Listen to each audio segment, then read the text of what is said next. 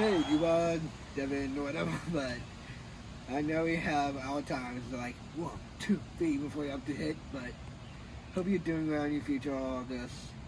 Hope with the graduation and everything, but stay safe, y'all. What's up, Rod? I just want to say thank you for everything you've done for the program these past 4 years.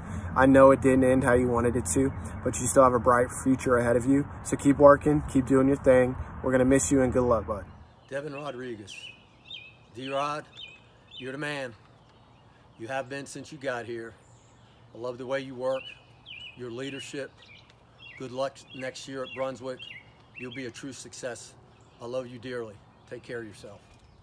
Hey, Rod. Coach Christos here. Just want to say we hate that your senior season had to end like this, but we want you to know I'm really proud of you, brother. Your hard work and dedication, not only to grow as a baseball player, but to mature and grow personally, has been something that's been really special to watch. I know you're going to continue that at the next level, and I'm really excited to see what the future holds for you. Keep that mindset, keep that mentality, and remember, we're a family. We're always one phone call away. Good luck to your brother, and we'll be talking to you soon. D-Rod, it's hard for me to believe you've been here 4 years. The time has truly flown by. What's so impressive about you is that the day that you started as a freshman, you decided that you wanted to be a great baseball player and that you wanted to play ball at the next level, and you made it happen.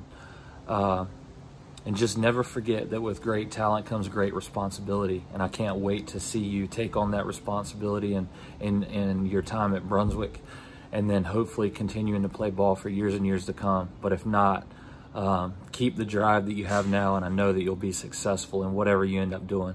I love you, and I'll miss you.